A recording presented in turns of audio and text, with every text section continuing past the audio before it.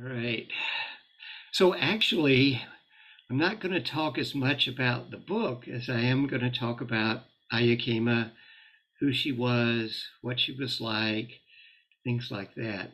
So I'm going to put a link in the chat, uh, which is from my website and contains, yeah, stuff about Ayya Khema. Now this is weird. I've lost the ability to turn off the chat. There we go. Um, so if you're curious, you can take a look at that page. It has links to talks by Ayya Khema, pictures of Ayya Khema, so forth. And maybe we should start out with a few pictures of Ayya Khema. So Ayya Khema was a German Jewish Theravadan nun. She was born in Berlin in 1923, which means she was 10 when Hitler came to power. Her father was a Jewish banker. And when she was 15, she was sent on one of the Kinder transports, the ships that were taking Jewish children out of Germany to various other places in Europe where they would be safe, hopefully. And she went to stay with some relatives in Scotland. She was still there when the war began, but before the war actually started, her parents managed to get out and flee to Shanghai, China. In 1941, Ayya Khema was able to join her parents in Shanghai by taking a freighter, a Japanese freighter. This was before Pearl Harbor. A Japanese freighter from the UK to first India. And she said that when she arrived in Bombay, she was not allowed to go ashore because basically she was a stateless person. They had not given her a passport when she left Germany. And because she was not a citizen of the UK, she couldn't get a passport. And then the ship left and continued on to Shanghai.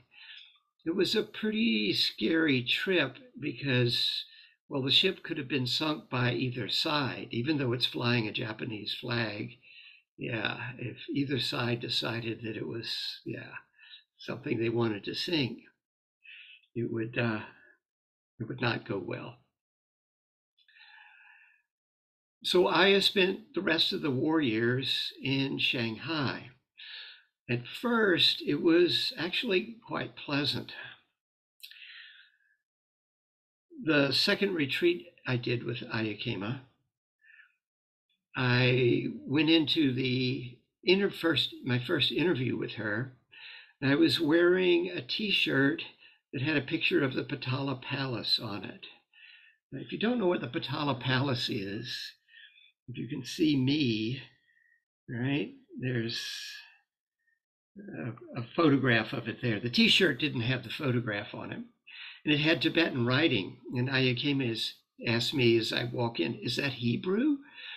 And I said, "No, it's Tibetan." And she asked me, had I been to Tibet? And I told her I had, and we talked a little bit about Tibet.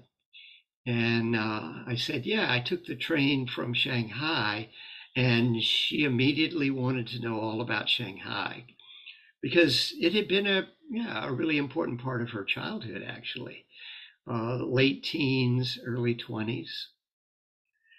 It was, for the first 3 years, it was actually pretty nice until 1944 when the Japanese threw all of the Westerners into a concentration camp. Her father died in the camp, and she was finally liberated by the Americans in 1945.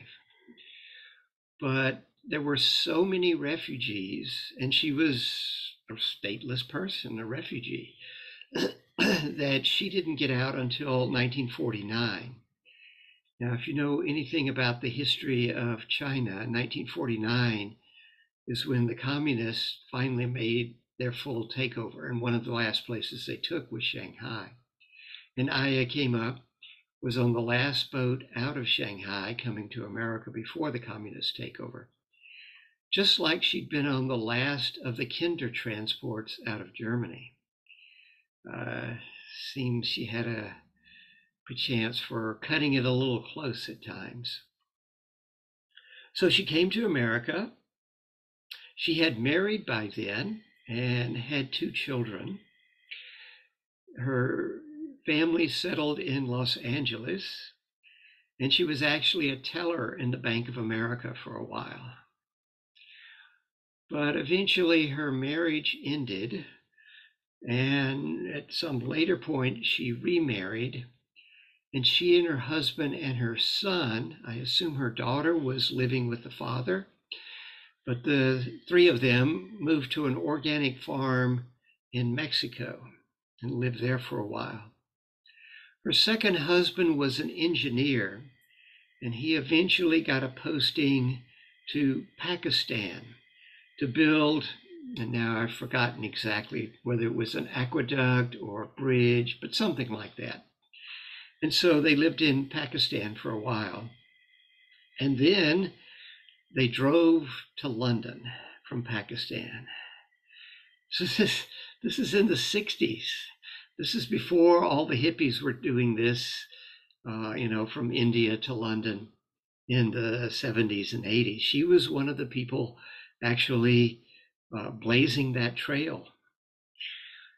On the way, Ayya Khema had heard of the Hunza people. They appeared to be a very interesting tribe that lived far up in the mountains. And so they drove up to visit the Hunza people. And when she got up there, they found out they needed a special visa to go there. But they didn't have any special visa or anything. They had just driven up there. And she became friends with the king of the Hunzas, and they remained in contact for quite some time. Anyhow, they continued driving west until eventually they arrived in the United Kingdom. They spent some time there, and then they drove back to India. Even today, you're going to find very few people have made the Indian subcontinent to London and back again on their own, in their own vehicle. But that was Ayya Khema. She was really quite an amazing person. When she was in India, she wanted to learn about meditation. And so she sought out an Indian guru. Actually, the guru had died, and the guru's mother was still there, and that's who she learned meditation from, a Hindu form of meditation. And then they shipped their Land Rover and themselves to Australia and settled on an organic farm in Queensland. So this would have been around 1964, I think, something like that. And they lived on this organic farm. I continued to do her meditation, but she said that she didn't really relate to it. She was doing it, but it didn't really work that well. Eventually, one of her neighbors comes over and says, "Would you like to hear a talk by a Buddhist monk?" There was apparently a monk in town, and he was going to be giving a talk. So Ayya Khema decided to go. And she said she immediately knew she was home. What he had to say made so much sense, far more sense than anything else she'd been doing with her meditation practice. This monk was the Venerable Kantipalo. Kantipalo was also a very interesting person. In the Second World War, he was drafted. He was British, and he was drafted. And he told the army, "I'm not going to kill anyone. I don't care what you do with me, but I'm not going to harm anyone." So they sent him to Sri Lanka, where he was a gardener, and he encountered Buddhism, and he became a Buddhist monk after the war, after he got out of the army. And he was now living in Australia, and Ayya Khema really related to what he was saying.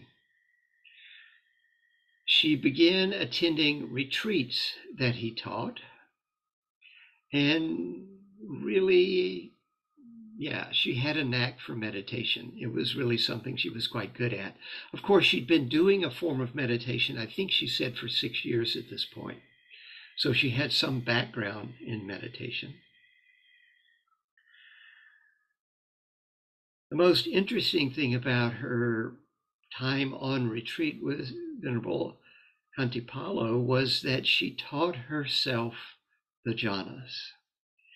The jhanas were almost completely unknown anywhere, even in Asia.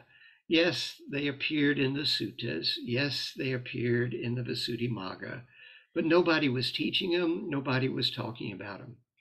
But Ayya Khema was a very voracious reader, and she got the early translations of the suttas that were done in the beginning of the 20th century. And she got the quite excellent translation of the Visuddhimagga that was done in 1957. And she started seeing this stuff about the jhanas, and she wondered what was going on. And so she began experimenting and found the first 4 jhanas on her own. Ayya Khema has an autobiography, and although I'm giving her biography now, I would highly recommend that you read her autobiography. It's entitled, I Give You My Life. And in her autobiography, she talks about being on a retreat with Khantipalo and deciding one night, I'm going to find the 5th jhana. And so she did. She was a pretty amazing meditator. That's the best I can say. She found the 5th jhana, and then she found number 6, 7, and 8. Eventually, Khantipalo requested that Ilse Lederman, which was her name at the time, begin helping him by assisting at the retreats, helping with the interviews, things like that. And so she began teaching a bit. Eventually, she came back from a retreat one time, and her son met her at the railway station with a note from her husband. And the note from her husband said, you're more interested in this meditation stuff than you are in me. I'm out of here. And he'd left. Ayya Khema said she was very upset by this, but she also had to realize, she came to the realization he was correct. She was more interested in this meditation stuff.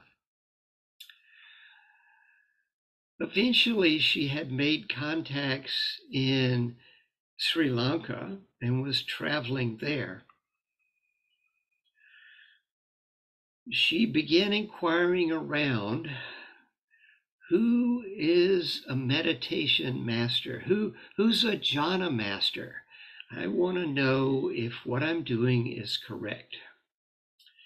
And the word came that the Venerable Jnanarama was the real deal. He was a jhana master. So she said to the ladies that she was staying with, I need to go to the Venerable Jnanarama's monastery. And they said, you can't go there. It's way back up in the jungle. You have to ride in a Land Rover for 2 days and then walk in. But she said, I really need to go to the Venerable Jnanarama's monastery. Well, you really can't go. But I really need to speak to the Venerable Jnanarama. Oh, if you just want to speak to him, he's coming to town for some medical treatment. He's staying at the monastery around the corner. So they left the place where she was staying, and they walked around the corner to the nearest monastery, and they went in, and she asked for an audience with the Venerable Jnanarama, and that was arranged. She said that her Sinhalese was not good enough and Venerable Jnanarama's English was not good enough. So they dialogued through an interpreter. And she basically was asking the Venerable Jnanarama about the jhanas and told him what she was doing and so forth. She says when they were discussing the eighth jhana, the Venerable Jnanarama asked her a question, and she said, "Just a moment," and obviously went into meditation, and then came out and answered the question, apparently correctly. The monk who was doing the translating was somewhat flabbergasted. He'd never seen anybody enter directly into the eighth jhana and then be able to talk about the experience.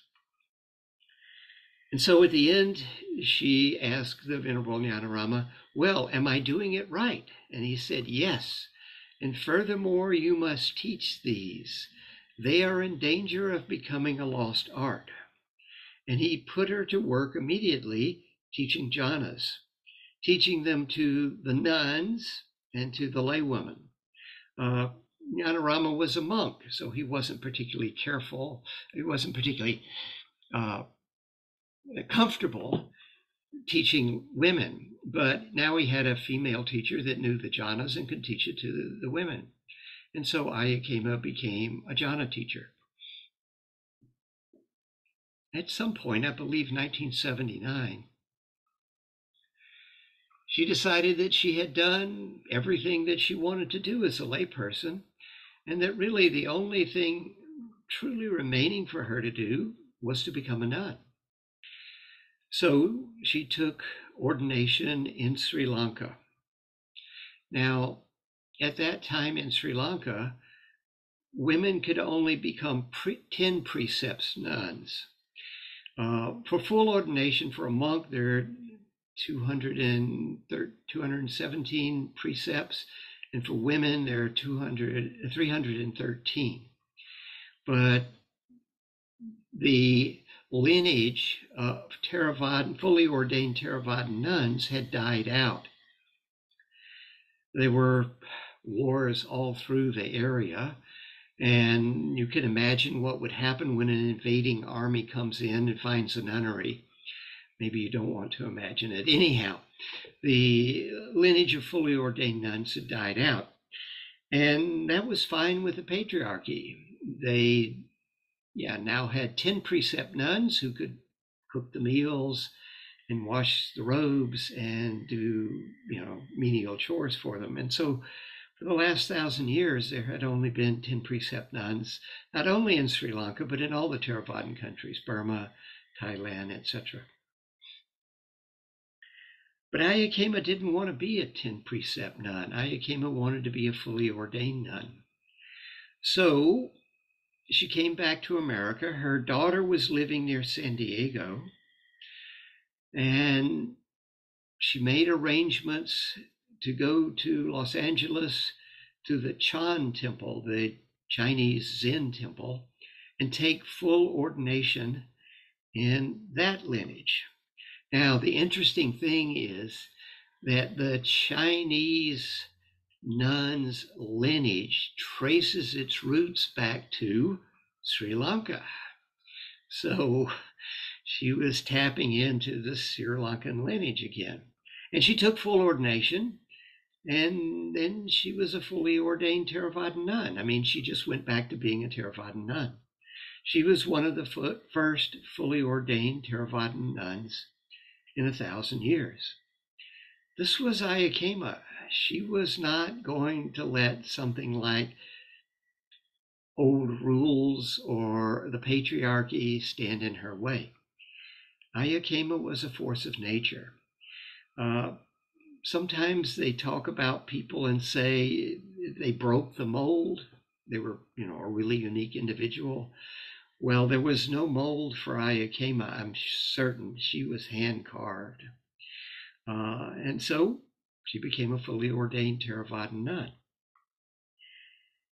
She returned to Sri Lanka and began convincing other 10 precept nuns that they too should take full ordination from the Chinese lineage. And as of today, there are over 1,000 fully ordained Theravada nuns in Sri Lanka. All started because Ayya Khema decided that's what she wanted to do. Eventually, she was given a nunnery on an island in a lake in Sri Lanka. The island was called Nuns Island. It was in a lake where there was also Monk's Island. Monk's Island had been an ongoing concern for quite some time. I believe there were Western monks there. And so Ayya Khema set up her nunnery there as a place where Western women could come and practice for 3 months or longer. And if they wanted, they could ordain as a nun. She said most of the women that came did not ordain, but they stayed 3 or 4 months, or sometimes even longer. And this is what she was doing when I met her in 1985. She was the abbess of Parapadua Nuns Island in Sri Lanka, and she would leave periodically to go to Australia, Queensland, Australia, where her son lived, and then go to San Diego, where her daughter lived. And it was during one of these retreats that some of her students from Nuns Island set up a retreat for her to teach at Ruth Dennison's place, Damadena, outside of Joshua Tree in Southern California. And one of my friends, my massage therapist, said to me, "You should take up the meditation. It would be good for you." And I said, yeah, because that's what I told everybody that told me that. She was not the first. But then a few weeks, months later, she said, "Well, there's going to be a retreat down at Ruth's. You should go along Wednesday night to the San Francisco Zen Center. The teacher's giving a talk there, and if you like the talk, then you should sign up for the retreat." Okay. And so I go to the San Francisco Zen Center, and it's Ayya Khema. I don't remember the topic that she talked about, but I do remember how clear her presentation was. And I asked her a question at the end, and she had a very good answer. And it was like, yeah, this woman seems to know what she's talking about. So off I went on retreat. So one of the pictures that I have is Ruth Dennison on the left and Ayya Khema on the right. This picture is taken at Buddha House, which is much later than the time period I'm talking about, in the Bavarian Alps, or in the foothills of the Bavarian Alps. But these two women were quite remarkable. Both Germans, originally from East Germany, Ayya from Berlin and Ruth from a smaller place in East Germany. Ayya managed to escape because she was Jewish. Ruth Dennison stayed in Germany and was captured by the Russians and hauled off to a work camp in Russia before she eventually escaped and came back to Germany and then to the West. And so both of these German women wound up being Buddhist teachers in the West. And so this first retreat was at Ruth Dennison's, this first retreat that I attended was at Ruth Dennison's place in the California desert. And it was June, and it was hot. It was about 112 degrees every day in the middle of the day. We'd wake up in the morning, and it would be very pleasant for about the time it took the sun to come up. And then half an hour after the sun was up, it was hot enough you didn't want to be outside in the sun. Ayya Khema didn't particularly like that heat. I mean, she had been in tropical places, but it was humid, and this was very dry heat. And she said that when she came back for her next retreat, she wasn't going to hold it there. She was going to find someplace else. Now, at that time, I thought I had meditated before, But I quickly learned that what I thought was meditation was not what Ayya Khema considered meditation. She was a very good teacher. And the first thing she taught us was mindfulness of breathing, which I had been playing with, but not quite as rigorously as Ayya Khema was teaching it, and not quite the same way that Ayya Khema was teaching it. I found it very difficult. I found it very boring. I remember coming in and sitting down for the next meditation period thinking, oh no, not another 45 minutes of boredom, but okay.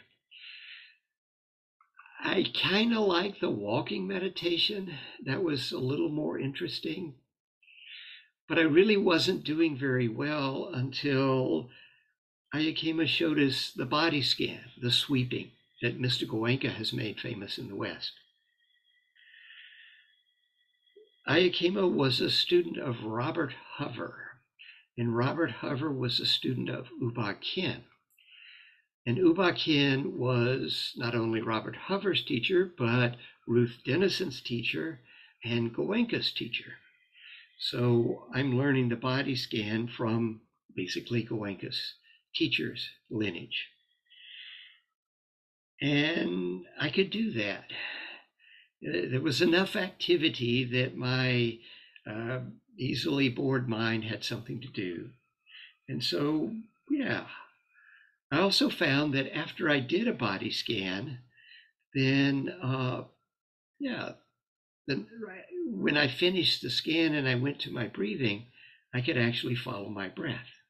And I checked with Ayya Khema in my interview, and she said, yes, that's good. This is what you should do. So that's what I did. Two other points from that retreat. Ayya Khema was not publicly teaching jhanas at that point. The J word, jhana, came up only twice during the retreat. The first one was an offhanded comment that Ayya Khema made where she said something like, yeah, I was surprised at how many of the women that come to Nuns Island can actually enter the jhanas. So I got the impression jhanas were something difficult, right? And then in my second interview, no, this must have been the first interview, I said I was having trouble following my breath, but I like the walking meditation. Could I only do walking meditation? And she said, no, it won't give you enough concentration to enter the jhanas. Now, I had no idea what a jhana was or how you entered it, but obviously it required good, strong concentration. So I had that much knowledge of jhanas by the end of that retreat. The other really important thing, at the end of Ayya Khema's retreats, she would do refuges and precepts. Most teachers, if they do refuges and precepts, do them at the beginning of a retreat. But Ayya Khema saved it to the end. She wanted people to know what they were getting into. And so she had a very nice ceremony to do it. We were all instructed to go out and cut some flowers, desert flowers, and bring them in and put them in a little vase.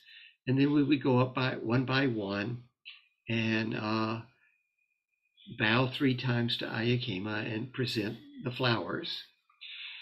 And then we would all do the refuges and precepts if we wanted to.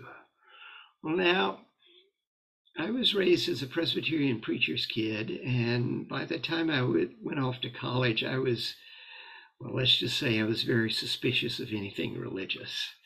It was just more Easter Bunny and Santa Claus stuff as far as I was concerned. But I liked what Ayya Khema had to say. The thing that struck me the most important was I asked some question and she said, there's nothing to believe here. The Buddha said, come and see for yourself. Nothing to believe?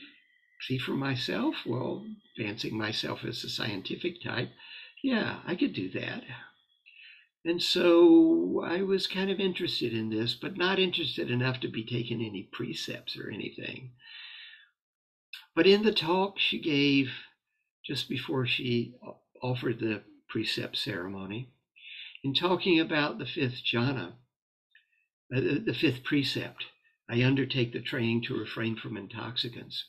She said, "We are confused enough already. We do not need to ingest anything that makes us more confused." Now, at that time, I was a pothead. I'd been stoned 5 nights a week for 14 years. I mean, not every week, but yeah, something like that. And that made sense to me. If I really wanted to know what was going on, then I needed a clear mind. So I quit smoking pot immediately. Just quit. I'd been trying to cut down or quit for several years. And now it was just like, oh, I had the right motivation. I wanted a clear mind. So I went home and with a determination, Ayya Khema said that we should meditate for an hour in the morning, an hour in the evening every day. And so I went home with a determination to do that. And I managed to do it the first day. Okay, but yeah, it turned out to be a little harder to do it every day. But I did have a good hour sitting every morning when I got up. And that was good. But over the next 3 years, my meditation practice kept getting less and less. I did find a group in San Francisco that was a weekly group, and I went to that. And then I moved to Marin, but I was working in the city, and by the time I got home from work, it was too late to go to Jack Cornfield's group. And so, yeah, my practice began to slide. Eventually, I decided, if I'm going to call myself a meditator, I actually have to meditate. So I got serious about it again before I left on what turned out to be a year-long trip to Asia.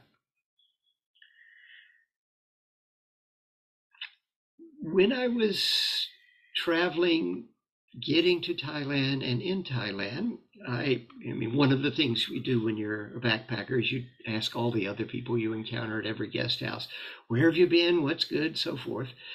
And so I began hearing about this monastery in southern Thailand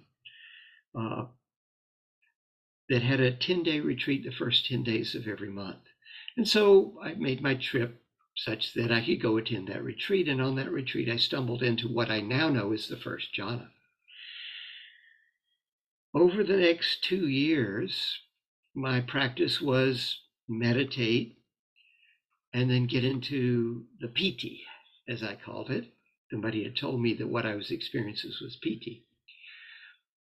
But I would ask each teacher I sat with, what am I supposed to do with all this piti? I actually don't remember what anyone told me. They said that, well, I don't remember. Go back to your breath. Don't get attached. My reaction, being a stubborn type, was, yeah, they don't know what it is either. I eventually remember saying, it's like I find myself into my way into the magic castle, and I get in the first room, and I wander around for 10 minutes and find myself back outside. There've got to be other rooms. Then one of my friends hands me a flyer and says, you want to go on a retreat? This teacher's really good. And it was for a retreat with Ayya Khema. This was 1990. And I was like, yeah, she was my first teacher. She was really good. So I go on the retreat and I walk in wearing that t-shirt with the Patala Palace on it. And Ayya Khema and I are having a very interesting conversation about Shanghai and China and so forth. And then she says, okay, enough of this. What happens when you meditate? And that was the question. She wanted to know, tell me about your meditation. And I said, I can get to piti. And she said, oh, good, that's the first jhana. Here's how you do the second. Somebody knew what was happening, and furthermore, knew what came next. That was a real turning point in my meditation career. I now had somebody that could explain to me what I was experiencing and what I was supposed to do with it. By the end of that retreat, I knew she was my teacher. And I made arrangements to come back for her retreat the next year, which was going to be a 1-week retreat followed by a 1-month retreat. That was life-changing. When Ayya Khema would give a retreat, she would take a sutta and she would basically talk about that one sutta for the length of the retreat, or most of the length of the retreat. When I came back for that retreat the next year, the 1 week followed by the 1 month, the 1 week was sort of a general introduction to Buddhism, and she had about 40, 50 people for that. And then we moved to another place that we could stay for the month. And I believe she had about 20 students for that. And she took the second discourse in the long discourses, the Samanyapala Sutta, the discourse on the fruits of the spiritual life. You can read that discourse in probably a half an hour. If you're a slow reader, it might take you 45 minutes. She's taught on it for 25 days, really going into depth. The Buddha says this, and this is what it means, and these are other suttas that talk about this, and really quite interesting. It felt like when I started that retreat, I had a bunch of Post-it notes of what I'd learned in my 6 years of practice. And the Post-it notes were like in an envelope and completely disorganized and sticking back to front. And by the end of that retreat, I had managed to organize everything I had already learned into, 3 headings: Sila, Samadhi, Panya, morality, concentration, wisdom.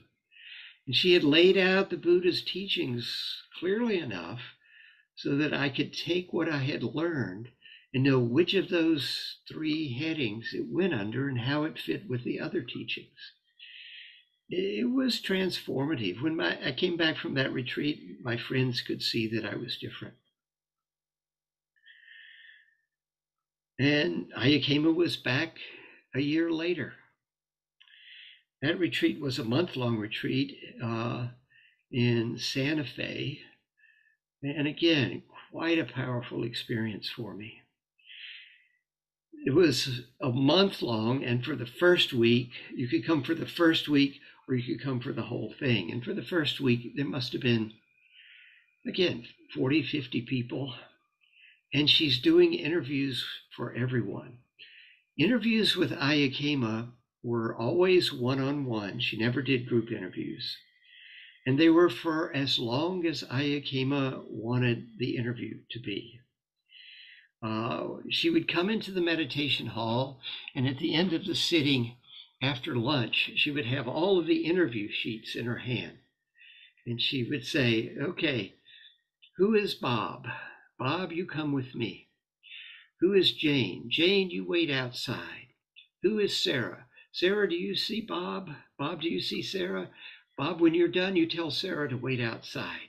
Okay, and she'd go through the whole group of people she wanted to see that day, lining them up, and somebody would come find you and tell you, wait outside, and then the other person would leave. You'd have your interview. You'd have your interview for as long as Ayya Khema wanted you to have an interview. Might be 5 minutes, might be half an hour. It was totally up to Ayya Khema. And then she'd say, go find the next person, and you'd go find them. And she's doing this for 50 people. It was really quite remarkable.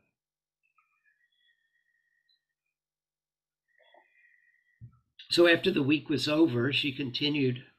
And again, she took, for this particular retreat, she took the Great Discourse on Causation, is Bhikkhu Bodhi's translation, or Mari Swashi's translation.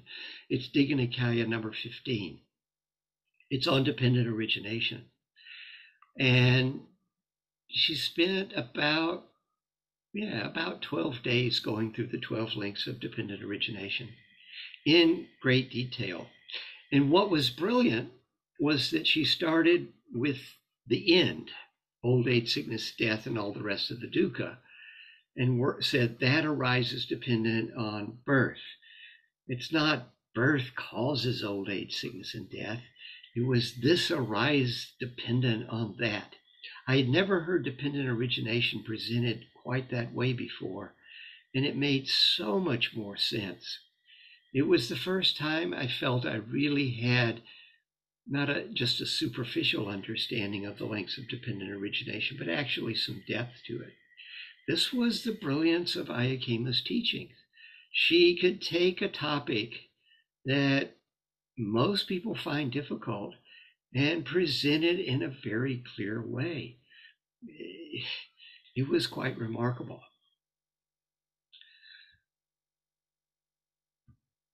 The next year, Ayya Khema came down with breast cancer. She apparently had known that something wasn't right for quite some time, but she was too busy to do anything about it until it became apparent something was really wrong. And so she had a mastectomy and almost died. Let's see, at that point, that would have been 93, so she's 70 years old. And yeah, she's lying there in a coma, or not really with it, and her German students. So I've skipped a bit. So between the first time I saw Ayya and the second time, she had moved to Germany. The civil war in Sri Lanka had gotten bad enough that the infrastructure of the country had broken down. You couldn't send a letter, you couldn't take a bus. And her German students said, "Come back to Germany. We'll find a place for you." And so they founded Buddha House back there. And so that's where she was living at that time. And so now I've forgotten where I was going with it.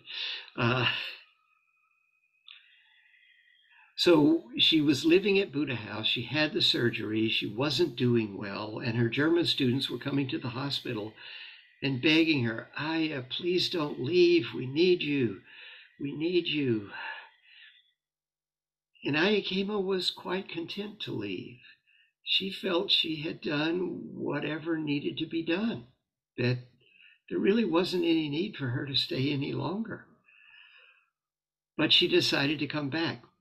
She came out of her coma, and yeah, she didn't have the energy she had before, but she was able to resume teaching. In 1994, she came to teach outside of Santa Cruz at Land of the Medicine Buddha. And again, it was a 1-week retreat followed by a longer retreat, a 17-day retreat. I show up at that retreat and the registrar says, "Oh, Ayya wants to see you as soon as you get here." So, I signed in and I go, "Oh, my teacher wants to see me. I'm cool, right?" I go in and Ayya says, "Oh, I'm glad you're here. You're going to be helping with the interviews." And I'm like, "What? I don't know how to do interviews." "You'll learn." But. And she says, "I don't have the energy I used to have. You're going to help. Tony, the registrar, is going to help. And Jnana Bodhi, her monk that she brought with her, he's going to help. And we're all going to do the interviews. But don't worry, you'll learn." I was planning to come on retreat and have a retreat, and suddenly I'm going to be put to work. I was disappointed. But it turned out the best thing possible. So for the first week, the 4 of us were doing the interviews.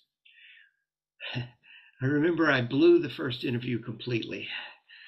The student, let's say, to put it kindly, had psychological problems I was not capable of working with, right? She wound up leaving the retreat because, it was not a place where she needed to be. The second interview went really well. That was good.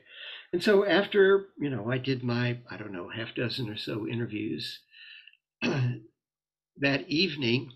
So Ayya Khema found her energy going away during the day. So she didn't give evening Dharma talk. She would do the Dharma talk before lunch. and then she would just do Q&A in the evening. And so after the Q&A finished, the three of us who were doing interviews with Ayya would go to where she was staying, and we'd have our interview sheets, and I'd say, yeah, Susie came and said this, and I said that, and Ayya would say, oh, that was good. You could have also said. I remember one of the things she said was, ask each student how they're doing with their metta. Ayya Khema was very insistent that people start each meditation period with some metta. Always metta for themselves, and yeah, be good to do metta for at least a few more people. And so one of the questions I had when people showed up, well, how's your metta practice going? And so in my notes, well, yeah, Susie's metta is good, and Joey's metta, he doesn't like it, but I told him he should do it. And she says, yeah, tell them to just think it. If they think it long enough, they'll eventually feel it. So, yeah. So that was the first week of the retreat. And then the remaining 17 days, there were, I believe, 19 students left. And so Venerable Yana Bodhi, who had been assisting Ayya on all of her retreats since her surgery, he was like, do I have to do the interviews? Can I just go on retreat? And basically the retreat manager, she was like, yeah, I'm tired of doing both. So suddenly it was Ayya Khema and I to do all the interviews. And this is why I'm a teacher today. Because I would do my interviews in the afternoon, and then after the Q&A session, I would go to Ayya Khema's room, and we would discuss the students and what I said and what I could have said and things like that. And then we would discuss the Dharma. And basically, she was teaching me to be a Dharma teacher. It was really good that Ayya Khema decided to come back from that surgery, because without that, I never would have taught.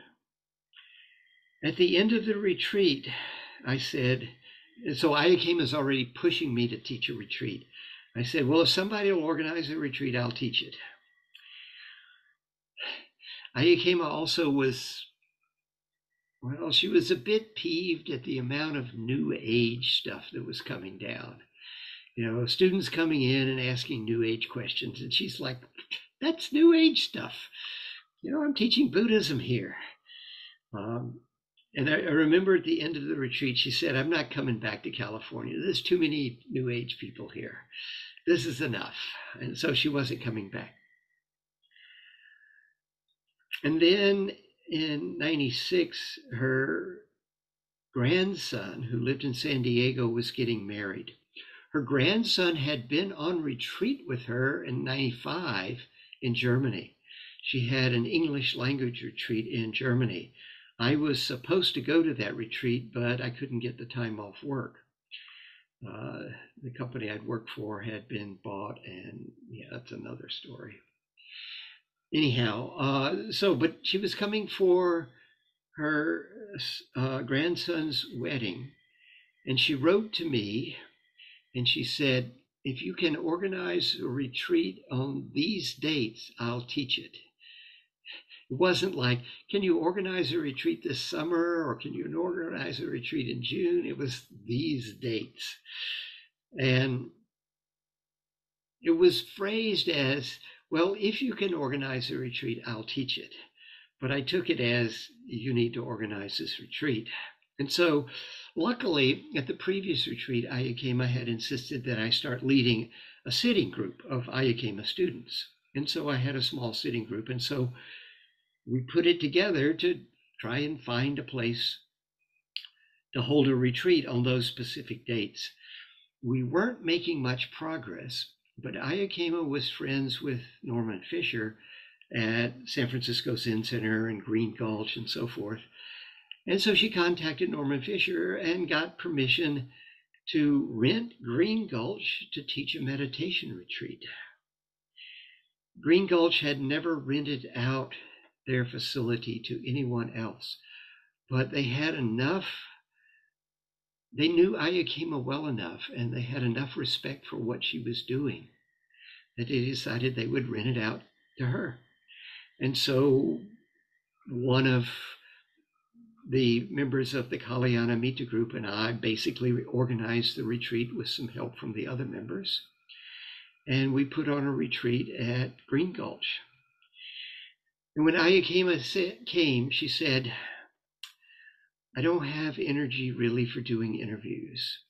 You and another student of Ayya's who was very advanced that Ayya wanted to have teach, you two will do the interviews. And if somebody really insists on seeing me, then I will see them. But I want you two to do all of the interviews. And so Ayya Khema gave the Dharma talks, and Kay and I did all of the interviews.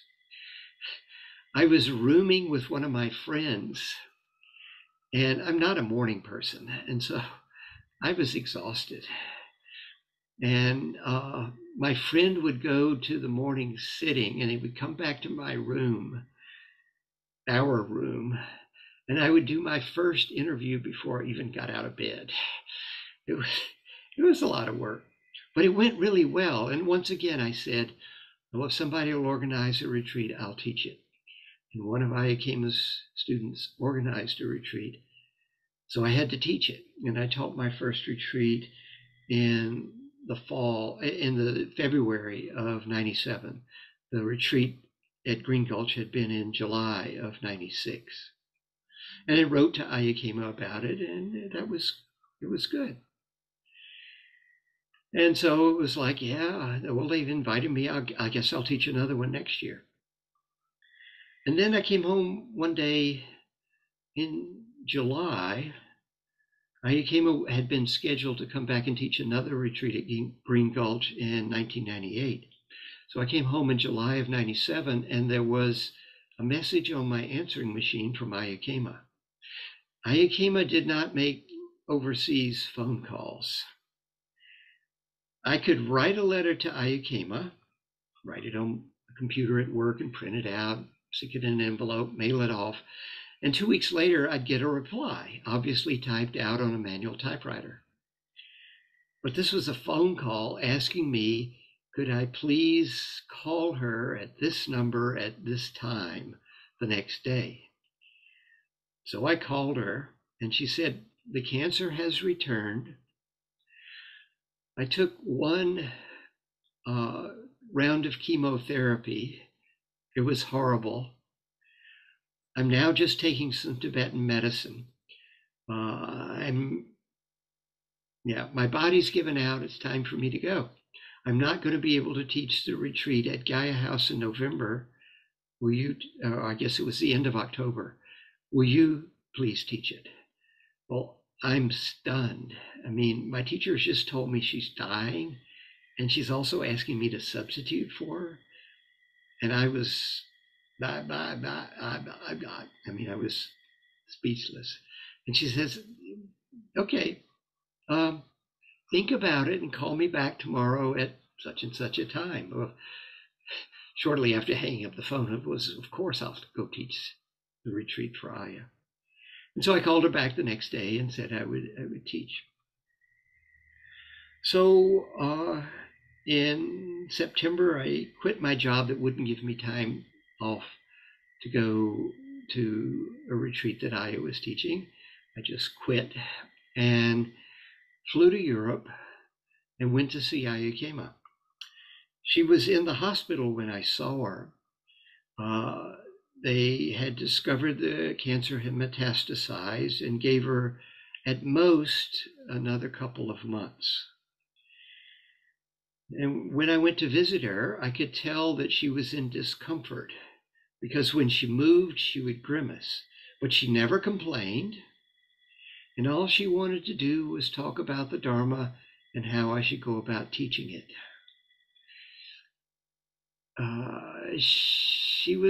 She was like standing on the train platform saying, well, the train's leaving, bye. You know, she was completely unconcerned about dying. It just, my body's given out, it's time to go. It was really inspiring to see someone that close to death knowing they were that close to death and completely unfazed by being that close to death. So we talked for about an hour and a half, I guess, and I left. And she passed away 3 weeks later, just as the sun was coming up on a Sunday morning. She led a very interesting life. When I was reading her autobiography, I was 50 years old. And when I got to the point in her autobiography where she was 50 years old, I said to myself, my God, I've led a boring life. I mean, I'd been around the world twice. I'd done all sorts of stuff, but it was nothing compared to what Ayya Khema had done. And she hadn't even really begun to teach at that point. The best was yet to come, as they say. Totally amazing person. Brilliant. She was your favorite Jewish grandmother, and she was also very German. If you had trouble with authority figures, she probably wasn't going to be a good teacher for you. But if you were willing to go on a retreat and do what she suggested you do, you were going to have a really great retreat. She had this German sternness, but she had this incredible metta as well. She would do these wonderful guided metta visualizations at the end of the evening. She would say, please put your attention on your breath for a few moments. And then she would do a visualization. And I'll do one at the close of this so you get a sense of what it's like. And they were especially good. Especially good for people who are visual rather than auditory. The usual way of doing phrases works, but it works best for people that are auditory rather than visual. And the visualizations work best for people who are visual rather than auditory. And so there's actually multiple ways to do the metta. And her loving and sweetness was there under this very stern exterior. And once you got to know her, you got to see the sweetness and the loving.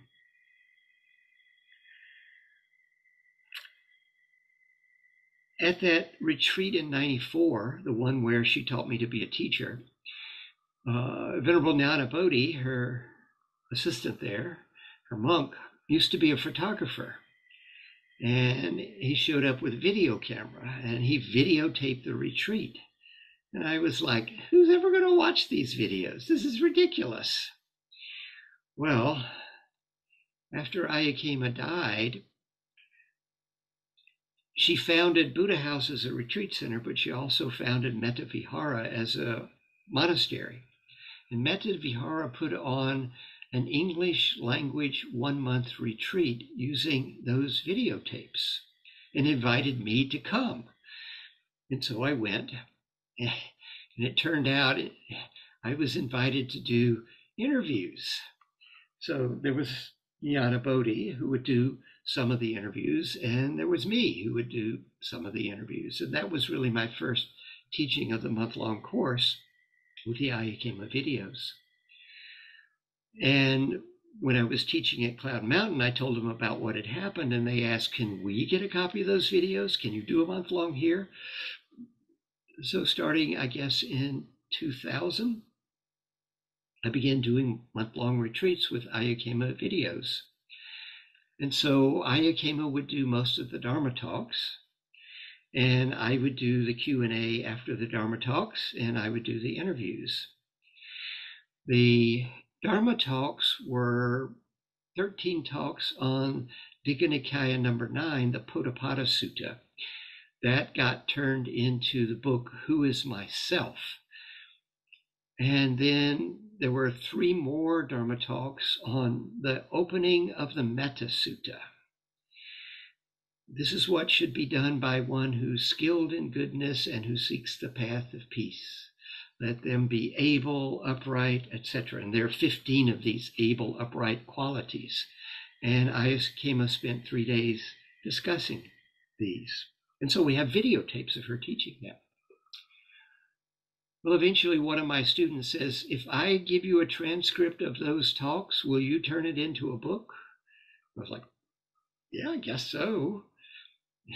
And so the next year she shows up and gives me the transcripts of the 3 talks. And I already had a transcript of a talk that Ayya Khema had done on Metta.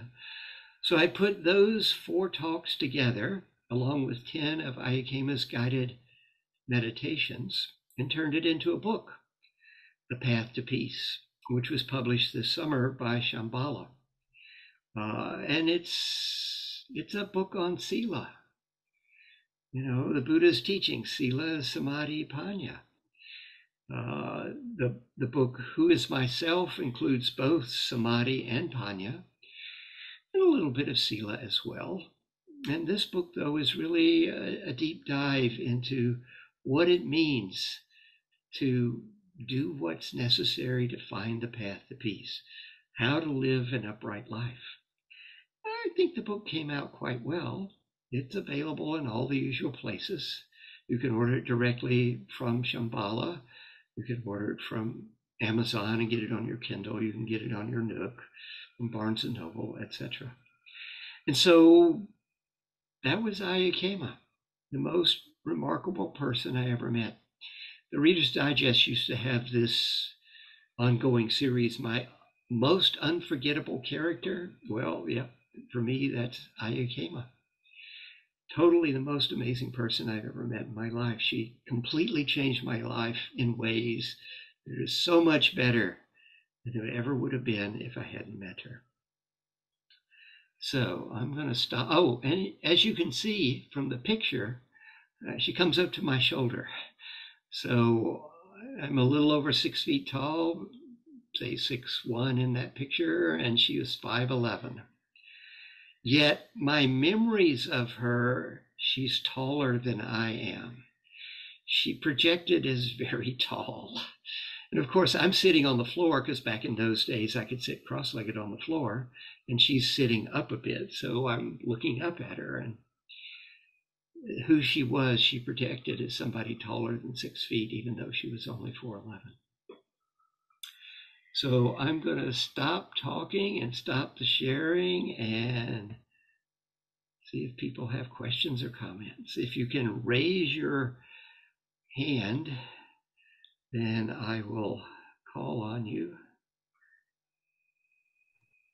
Hi, Leigh. Thank you for the talk, and thank you for introducing me to Ayya.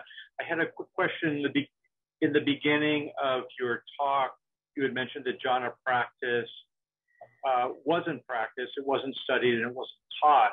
But do you believe that people were actually experiencing jhana meditation, either not knowing what it was or having it be a mystery or something that existed under the surface of teaching? Yes, very definitely. Considering that about, 20%, a quarter, I'm not sure of the numbers exactly, of students that I get talk about falling into these states not knowing what they are. They're sitting there doing their vipassana and they wind up with all this joy or something like that. So yes, they were definitely being stumbled into and not explained. That happened to me. It was only my second retreat I stumbled in. So, I did have 3 years of practice before I stumbled in.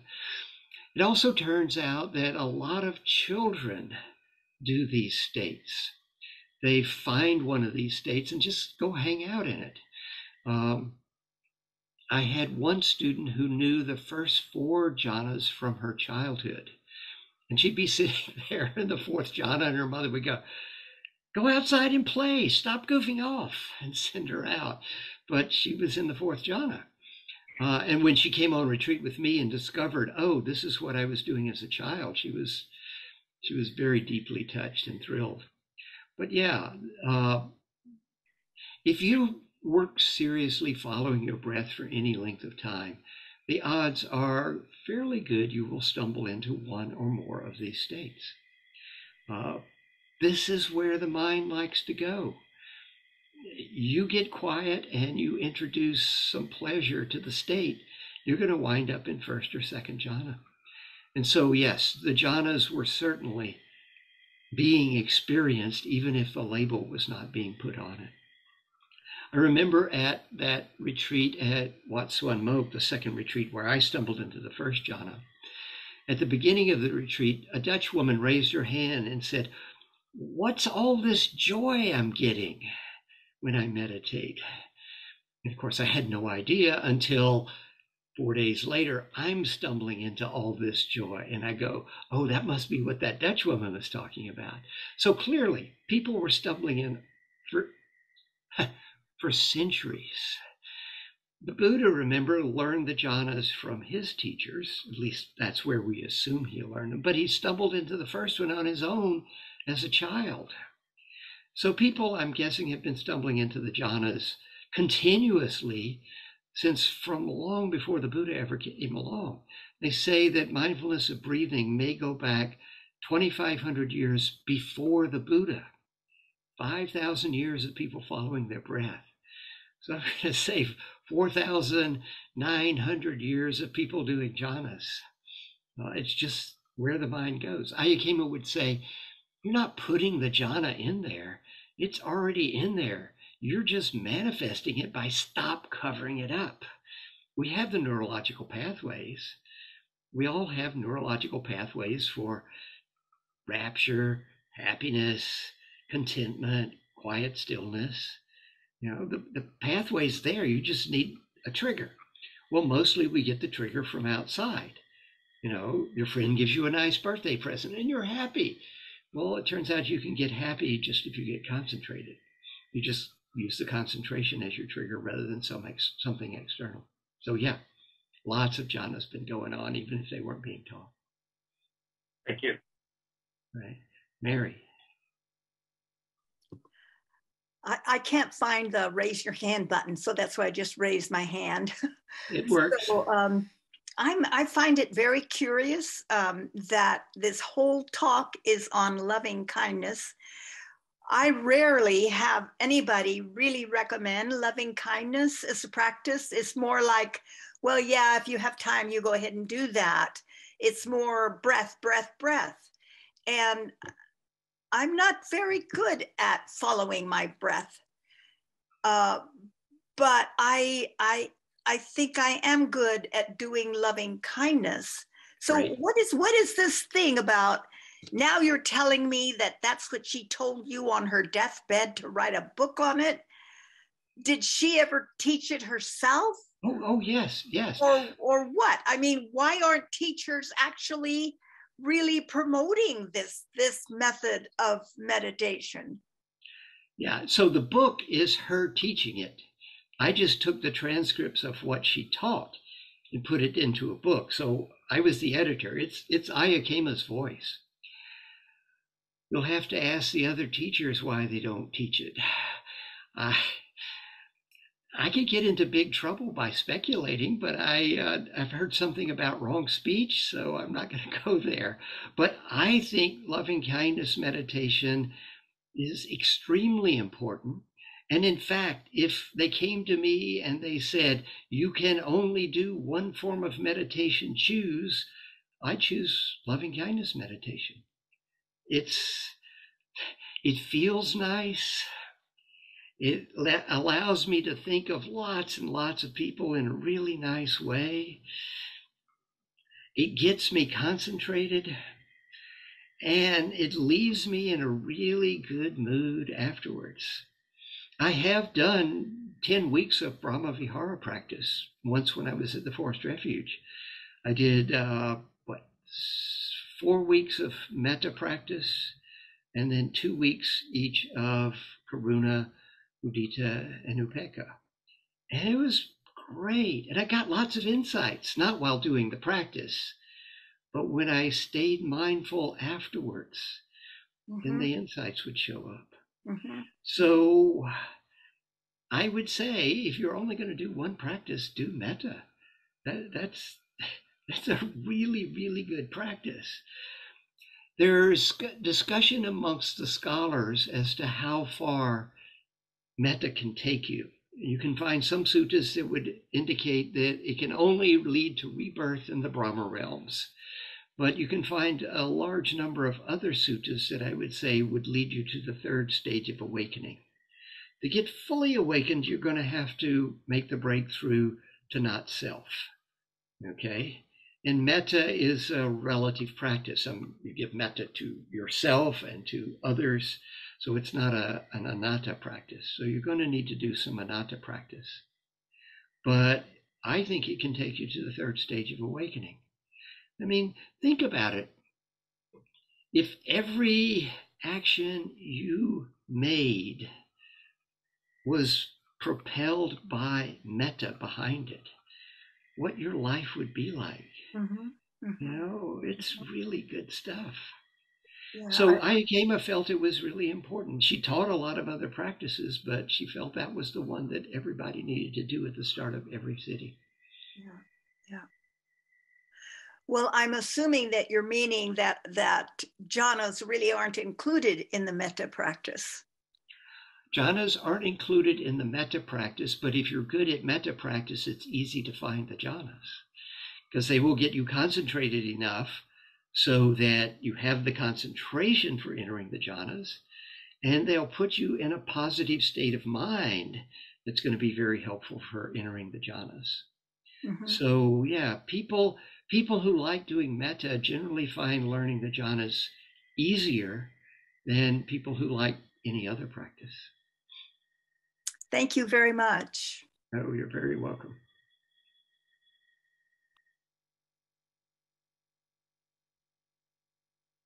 Other questions or comments? Eileen. Hi, thank you very much, Leigh, for this talk. I love hearing about Ayya Khema, and I've read some of her materials, but mainly I love her visualizations. I really have benefited from them so much. And I think, and I hope other people will benefit from them as well. She's really, not many people teach it that way. Right. It's repeating phrases, but her visualizations, and I hope it's okay to say that I found some on YouTube and places like that I could just listen to. It really, really made the practice much more meaningful to me.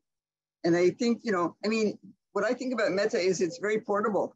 I take it with me to the grocery store and try to, put out metta to the people there and when I'm teaching to my classes. And so it really does, I think, uplift my heart. And I think it uplifts other people that I'm interacting with that they don't know, maybe know what that word is, but they seem to feel the energy.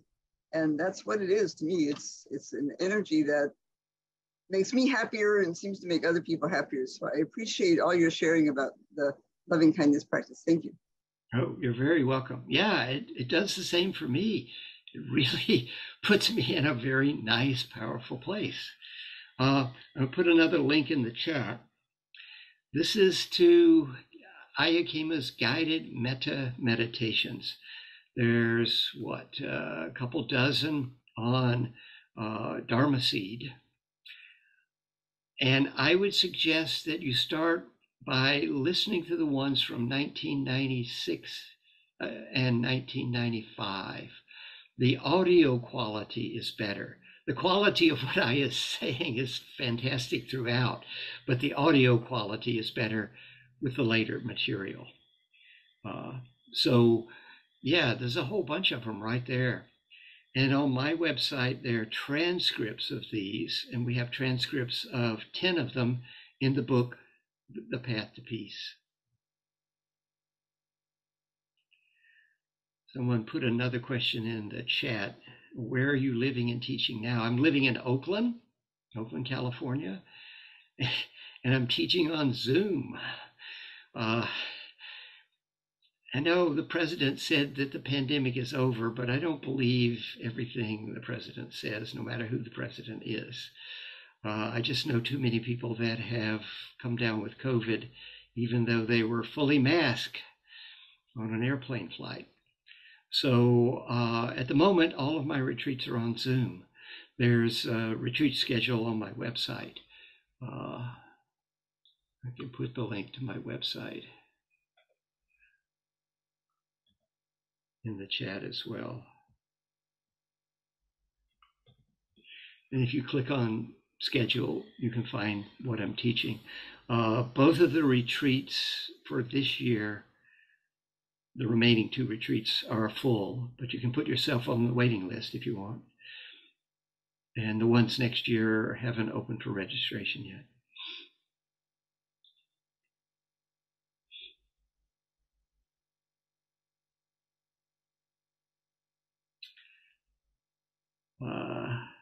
Someone said, I love that you shared what your life would be like if everything was motivated by love and kindness. So the Buddha's Eightfold Path, number 2, right intention. What is right intention?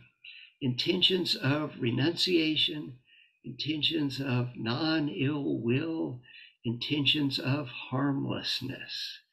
Or we could say, what is right intention? Letting go, love, and compassion. Yeah. Think about living on a planet where that was the motivation for everybody. Wouldn't that be a spectacular place to live? People aren't out trying to get more, they're letting go. And they're motivated by love and compassion. Yeah, powerful.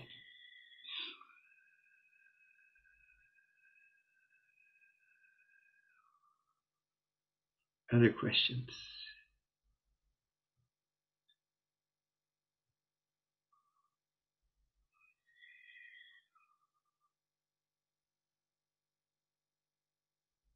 Last chance.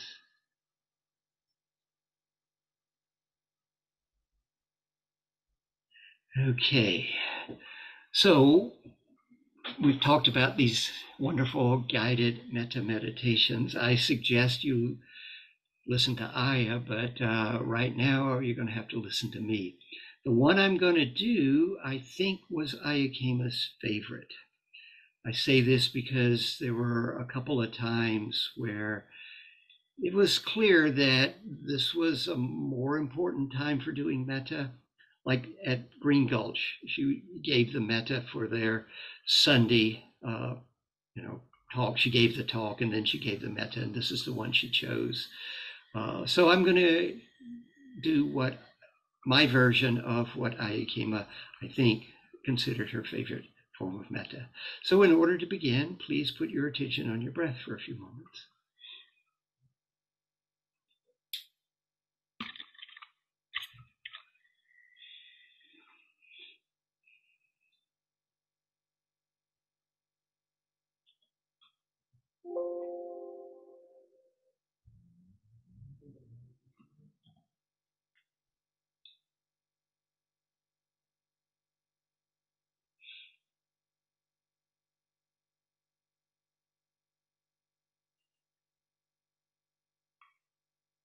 Now look into your heart and you will find a very beautiful flower garden. A flower garden full of the most amazing varieties of flowers. Lots of flowers. Now imagine that you go for a stroll through the flower garden of your heart, enjoying its beauty, its visual beauty, and its olfactory beauty.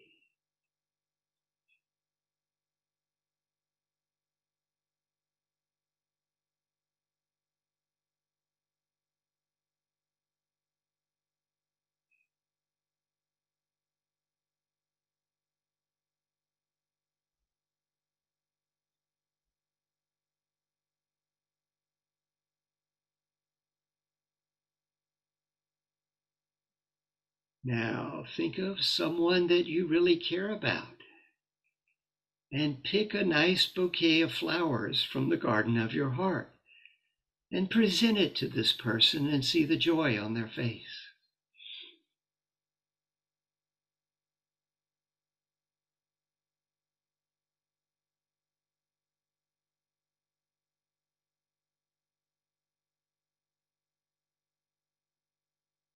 Think of other people you're close to.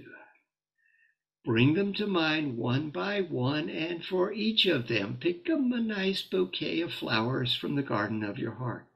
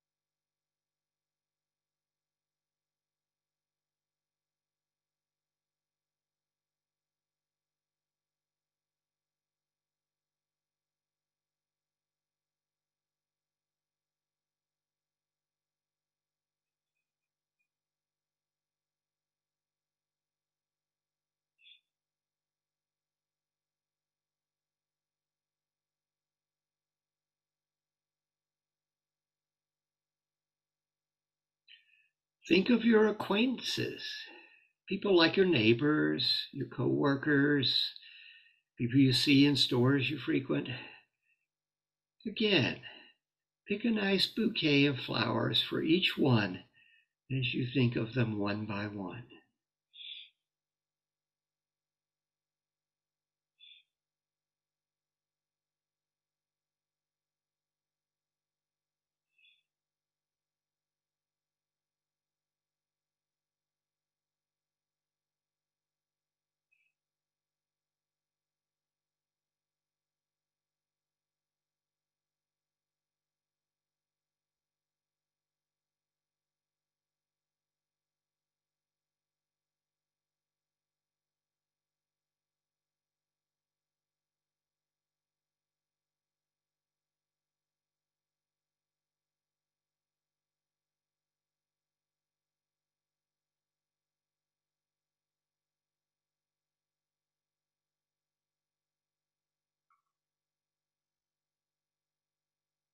Think of someone you find difficult and pick a nice bouquet for that person as well and present it to them nicely.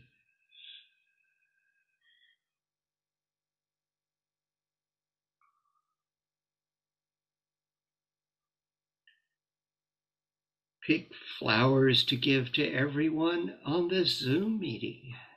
It's a big garden. There's lots of flowers.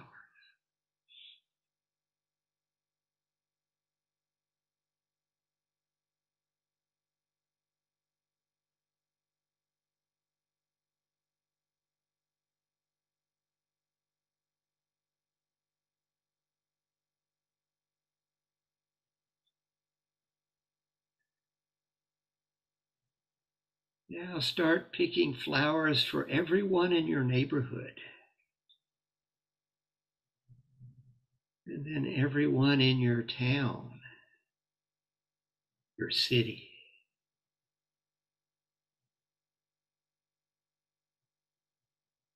Lots of flowers. You can pick flowers for everybody on the continent. There's that many flowers in your heart.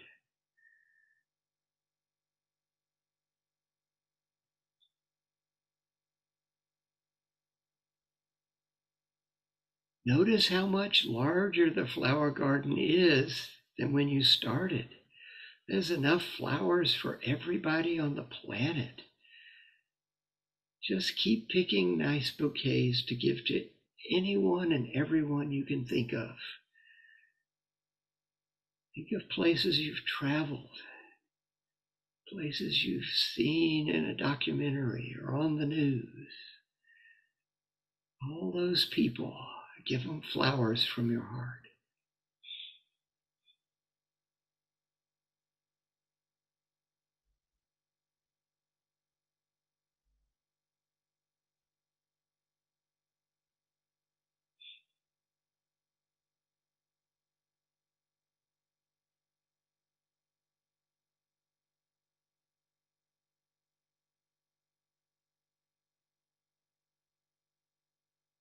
Now put your attention back on yourself, back in your heart, and notice how much larger the flower garden has become. It's way bigger than when you started. It's a funny thing about love. The more you give it away, the more you got.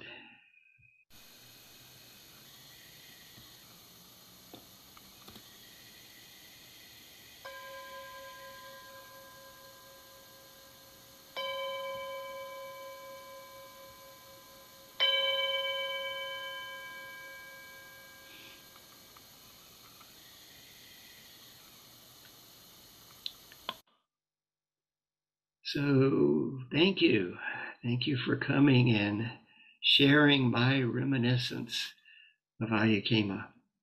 November 2nd will be 25 years since she left us. And next August will be 100 years since she arrived. So, yeah, some auspicious anniversaries coming up. Highly recommend her books. Highly recommend her Dharma talks. There are 400 of them on Dharma Seed. And the link I put to the guided Metta meditations, that's on a page that basically has links to all of those talks, better organized than they are on Dharma Seed. So anyhow, and enjoy her book. I think it came out all right.